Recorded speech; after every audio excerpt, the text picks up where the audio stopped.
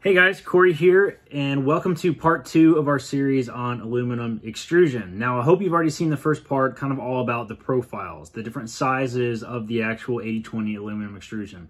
In this video, we're going to talk all about the fasteners, right? All the things that you attach to the aluminum extrusion to connect it together. And I'm gonna have you some helpful tips on how to find some of the things, how to save some money, and we're gonna talk all about fasteners in this video. So if you haven't already watched part 1, go back and see that. Otherwise, let's dive right in.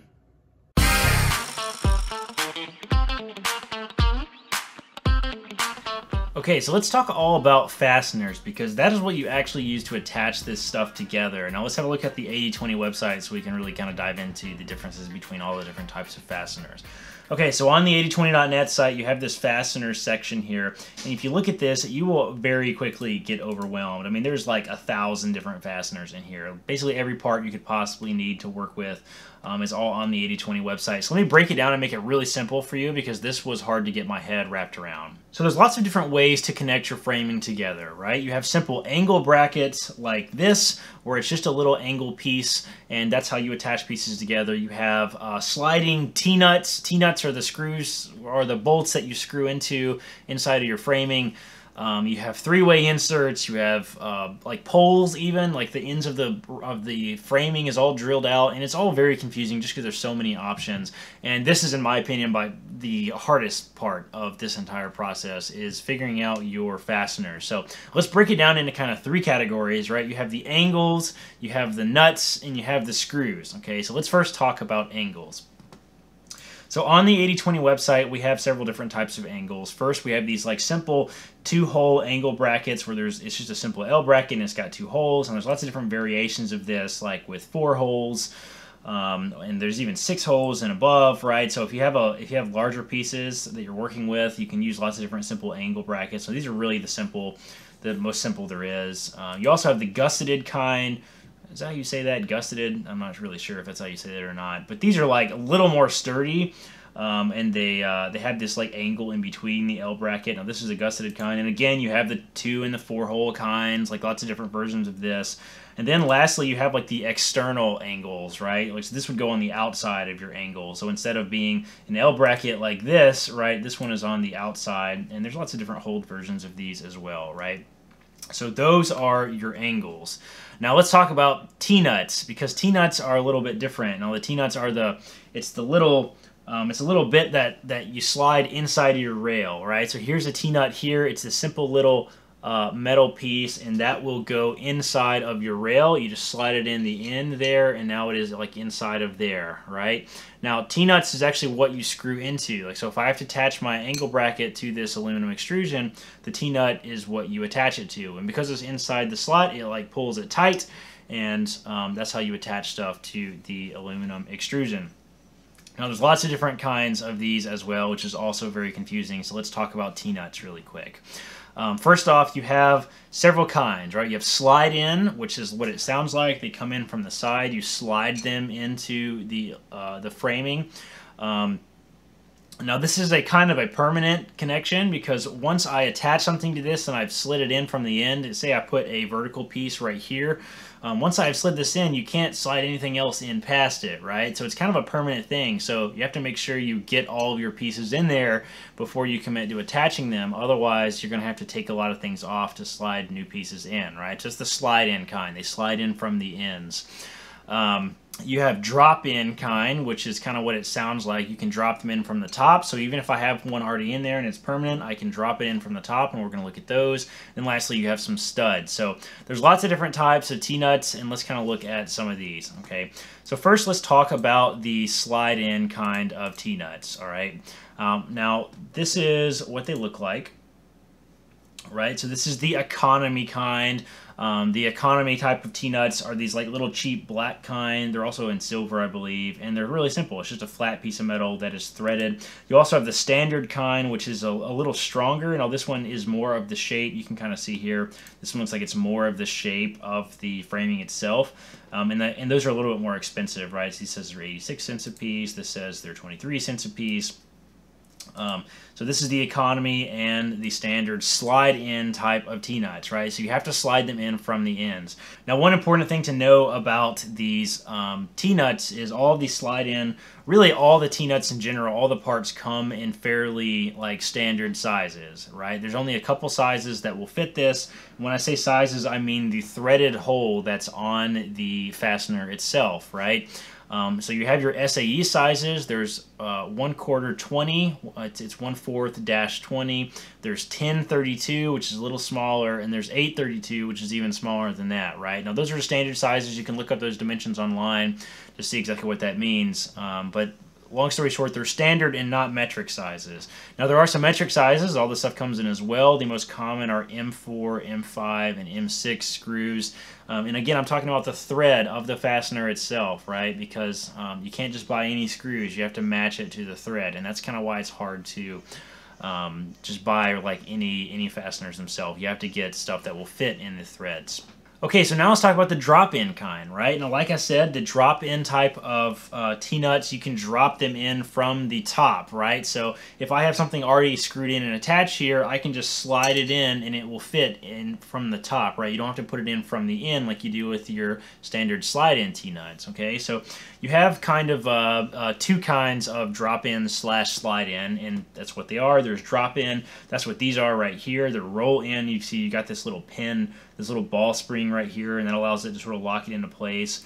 And then you also have your drop in. So when you drop this in, it will turn inside of the aluminum. So like these little winged pieces are the opposite of how you turned it in, and it sort of locks it into place. So here's actually a little demonstration. You can see, so you drop it in right there, and then it turns, and then it gets locked in just like that. Whereas your your drop in, or your roll in, I guess is what these called. You can see how that works. Like you just roll it into the aluminum extrusion, right? So it's useful to kind of use a combination of these, because what's going to happen is, and what everybody does, is when you're using your slide in only, you slide them in and then you lock it all in place, and you realize that you've screwed up, because now you can't get past this. You have to disassemble it to slide more things in. It's such a huge pain in the butt, right? So it's good to have the slide in kind and also the drop in the drop in or roll in kind, because then you can like just not have to take anything apart when you make a mistake and you need to add something else to your aluminum. And then lastly, you have what's called the stud kind. Now studs are what they sound like. It's just this like little bolt, and you can put a nut on top of that. Now I didn't use any of these, but I know that those exist. Now theoretically, you could probably use a carriage bolt, kind of like these, right? Because they have that sort of square edging that you need to fit into the aluminum extrusion, like the slot, right? It needs to be kind of square so it'll fit inside of this little bit right here. And I guess carriage bolts would work. I've heard of people doing that. I didn't actually test that myself, just because it's a little too permanent in my opinion. So, but theoretically that might work and could probably save you some money. Now the last little part of this equation is, like I said, the screws, right? We've talked about your angles, we've talked about your T-Nutz, and now let's talk about your screws, right? Now you have to have standard screws as well, because they have to fit inside those T-Nutz. And like I said, you have standard sizes, your SAE sizes of 1/4 20, 1032, and 832. And then also your metric sizes M4, M5, and M6. Now getting your screws right is a huge pain in the butt. If you don't buy them directly from like T-Nutz or 80/20, it's really hard to find all the pieces that will be compatible, right? Because if your hole is too small for your screw, right, you can't use the angle, right? So you have two options. You can either find a different screw or a different angle, okay? So let's say we go the different screw route. Well, if we choose a different screw, now we have to have a different T-nut, because the T-nuts are all pre-threaded to fit your screws.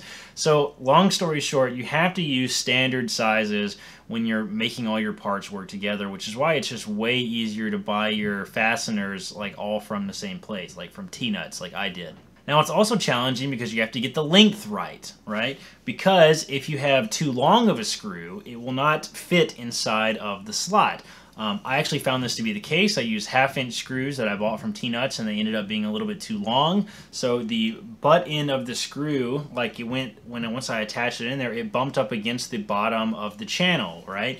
And when that happens, you can't properly lock your screws into place. So there's a lot of things you have to consider when you're buying these, when you're buying screws or really any of your fasteners, because it all has to be nice and compatible.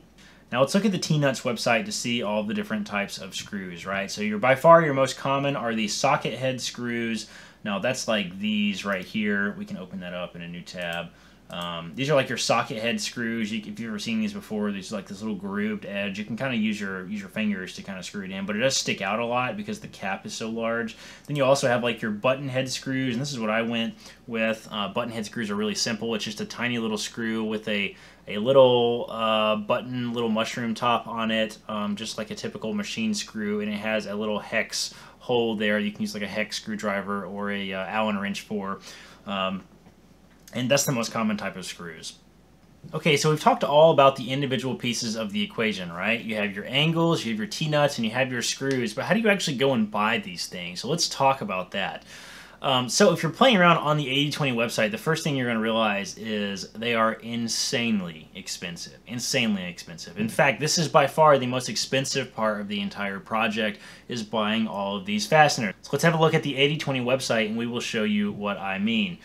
So here we go. This is part number 4108. This is a simple 2-hole angle bracket. And you see this is $2.97. And you're like, okay, no big deal. A box of those is $3. No. This is a single angle is almost $3. So they are incredibly expensive. You need hundreds of these if you're going to do a project like this. So, I mean, like you will spend $500 just on your fasteners, which is insane. Okay, so let's talk about all the ways that you can save money on your fasteners when you're working with 80/20 aluminum extrusion. So the first thing is the angles. So the first thing, it may be an obvious thing, you can cut your own angles. You can cut your own angles out of aluminum angle. Now I bought several pieces of aluminum angle and I did this and I tried it. I saw it in some other videos, and there's some advantages and disadvantages to cutting your own little aluminum angle. So here you can see this was a long piece of aluminum angle, and I just cut it and then used the drill press to drill the holes in it. So I made myself a smaller version of this one. This is a real one from 80/20.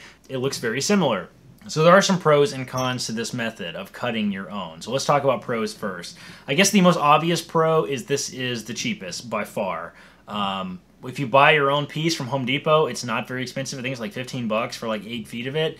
That's cheap as you can possibly get. But the cons, I think, of this process like really far outweigh the pros. Would I do this again? Probably, just because I'm a cheapskate and it saved me a bunch of money, but it was a big pain in the butt. Let me talk about some of the cons. So first off, these are really ugly. I'm not sure if you can tell this from the video, but like my holes are not very pretty, right? I'm not sure if you can see this, but like there's like lots of little pieces.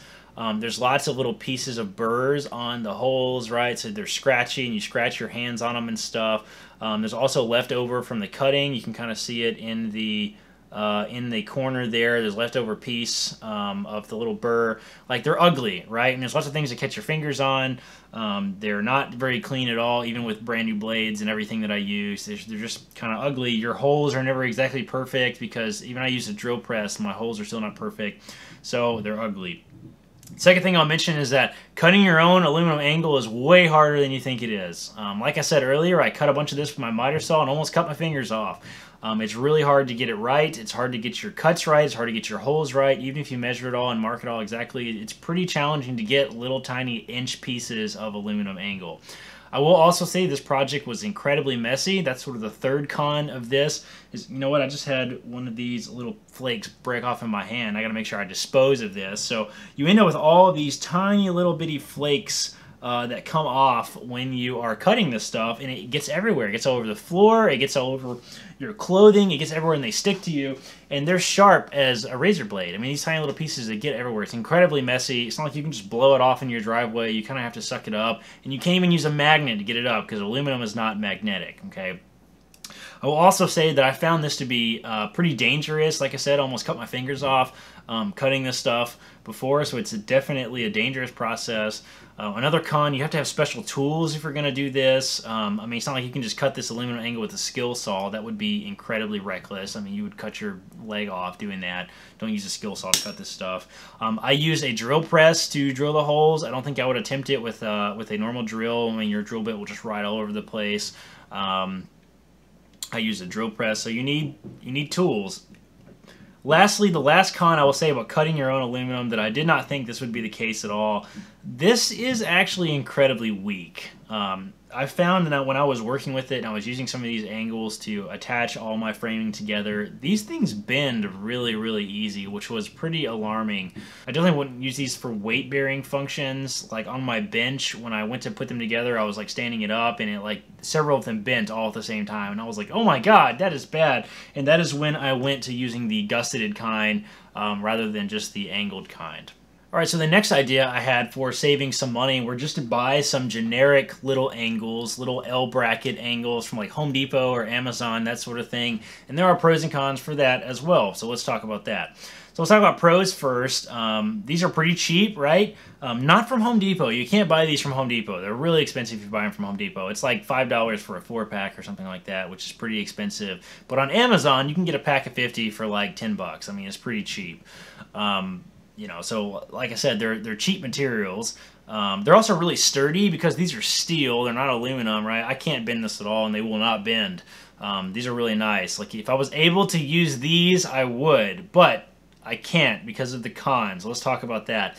The dimensions of these little angles are absolutely impossible. I tried so many times. I mean, you can look at my Amazon history to see all the different orders. I mean, look at all of these. I bought like 1, 2, 3, 4, 5, 6, 7, 8 different angle brackets off of Amazon, and I cannot get it right. Like, just like I was talking about earlier, your screw hole has to match. Like your screw has to be able to fit into it, and then it has to be able to fit into the T-nut. And there's just so many moving parts that it's hard to get the dimensions right. I found the dimensions to be impossible. Another con: there's lots of waiting and then testing, right? Because you don't actually know if the dimensions on the Amazon listing are accurate because all this stuff is just made in China. You have to order it and then wait for it to get here. Then you have to test it. Then you have to be infuriated because your stupid screw doesn't fit in the hole, and like you wasted all this time, and it's been 4 days, or you ordered on a Friday and it didn't get here till Tuesday. So it drove myself nuts doing all this waiting for things to get here so I could test them. So that was a pain in the butt. And to be honest, I never did find parts that will work for me. So if you're able to find parts that work for you with little angled brackets you buy off of Amazon, then by all means, I was not able to do that. Alright, so the last thing you can do if you really want to save some money with buying all of your angles and your brackets is to buy them from a manufacturer that's other than 80/20. And like I said, 80/20 is outrageously expensive, so you can consider someone else. Some of those manufacturers that I named earlier, they all sell brackets. Granger, Big Master Car, T-Nutz, all those places sell all the different pieces that you need to work with aluminum extrusion. I bought all of mine from T-Nutz. I will say a little bit reluctantly. There are some pros and cons to this as well, and let's talk through that. So let's talk about pros first. So as far as pros go, you get exactly what you need, right? Because all of the parts are standardized, you get parts that are guaranteed to fit. Now, I found this to be the case, especially on the T-Nutz website. Like, they say which 80/20 part, like, their part correlates with, which is incredibly helpful when you're trying to figure out what parts to get. So it ends up being incredibly easy just to buy from someone like T-Nutz. Another pro is that it's cheaper than 80/20, like a lot cheaper than 80/20. Now, I couldn't find any angled brackets that I like. I did end up buying those from Amazon, and I'm going to tell you exactly what parts that I got a little bit later. They do have different types of angle brackets and lots of stuff, and it's all way cheaper than 80/20. As far as cons go, you still have to do some testing. I found that even though you buy things from T-Nutz, if you don't use like all of the combination parts exactly correctly, then you will still end up with parts that are not compatible. So for example, I bought some 1/4 20 screws and standard T-Nutz, and the screws were a 1/2 inch long, which ended up not working for my 10 series. Like, the screws were just too long. And I was using those with these little simple gusseted angle brackets. The screws were bouncing off of the bottom of the gutter here, right? And the screws were too long. And I thought, oh well, no problem, I can solve this. Let's put some washers in it. So I went to Home Depot and I got some washers, and that ended up not working either because because these little gusseted angle brackets are so small, when I put the washers in there, the screws bump together. So the screw heads like wouldn't fit inside of these gusseted angle brackets, right? So you can't win with this stuff, right? Like you have to get all the parts that are perfectly compatible, and one of the disadvantages of T-Nutz is like some of their stuff still might not be perfectly compatible, so you still have to do some testing with that. You know, somewhat of a con, but not really a con, is the stuff is still expensive. If you buy it from T-Nutz, I mean, it's still going to cost a lot more than like simple angle brackets off of Amazon would, but like I said, it's cheaper than 80/20. And I guess a con to buying from someone like T-Nutz is you do have some limited options. I mean, you can see on their website, like they don't have a ton of different stuff for you to buy, not a lot of different angles and those types of things, but still, I think the pros outweigh the cons. And like I said, that's what I ended up doing, is I bought all my parts from T-Nutz.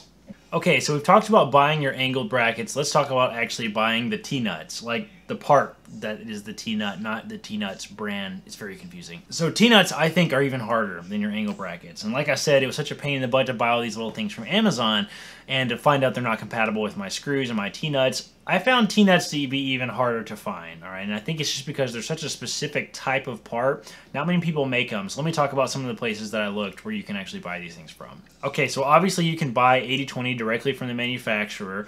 They're still very, very expensive. Everything 80/20 carries is incredibly expensive. Even their screws seem to be way overpriced for whatever reason. But the advantage is it's simple and all your parts are right there on the website. You can get exactly what you need. I mean, that is a pretty huge advantage.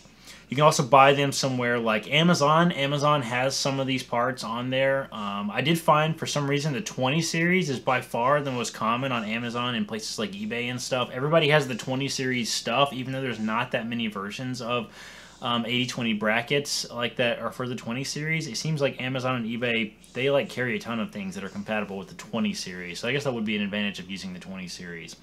You can also look on eBay. eBay has lots of stuff as well, and again, 20 series is by far the most common. Some disadvantages to that, right? There's no reviews, like that's kind of hit or miss. It's also going to be a little hit or miss if the parts are truly compatible, and the return policies are not amazing on eBay, so there is that to consider. Then lastly, just like you have with your brackets, you can buy them from somewhere like T-Nutz. And those are near spec to parts. They're reasonably priced. That's what I did. And the options are a little limited as far as the types of T-Nutz they have. But they do have parts that are like nearly perfectly compatible with real aluminum extrusion. All right, guys, that's going to do it for this one. I hope you learned something interesting about fasteners with aluminum extrusion. This is the second of 3 parts. And now in this next part, we're going to talk about exactly what I use. If you do want to use the exact parts that we use, just to kind of skip some of the technical jargon and just get straight to the business, then you can do what I did, and that'll be in the next video. So thanks for watching. Hope you enjoyed it. If you like this video, please hit the like button and subscribe to the channel for more content just like this. And we'll get back to our build series as soon as possible. We'll see you next time.